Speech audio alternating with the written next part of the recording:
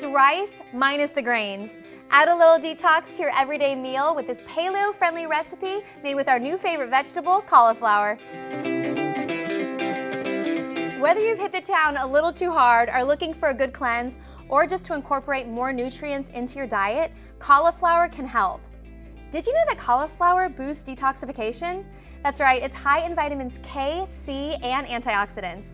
Plus, swapping out traditional rice for this cauliflower version is an easy way to decrease processed carbs in your diet, which helps with weight loss and metabolism, which is a great bonus.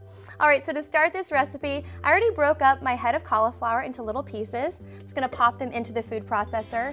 And we wanna break these up until they're nice and fine, almost until they resemble short grain rice. So don't put your food processor on high or you'll puree your cauliflower. Be careful not to overcrowd your food processor, so just do it in a couple batches if you need to.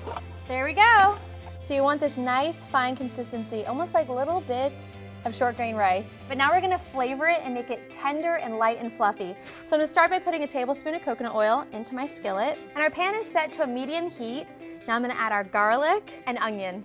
I love cooking with onion and garlic because the moment that it hits the pan, it just smells wonderful.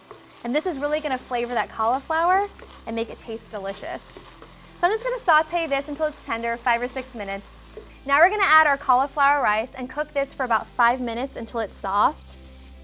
Cauliflower has over 9 grams of fiber per serving, and it's a good source of omega-3 fats. Cauliflower will fill you up, people. Then we're gonna add a little bit of vegetable broth and continue cooking it until all the liquid is absorbed. This is what's gonna make it nice and tender. Then we're just gonna season it with a little salt and pepper. This is such a tasty way to incorporate more vegetables into your diet. Use it as a base for stir fries, rice bowls, and even sushi. If you guys enjoyed this video, be sure to check out our cauliflower rice stir fry video and let me know in the comment box below if you're gonna try it. Thanks so much for watching. I'm Brandy, and I'll see you next time. Bye.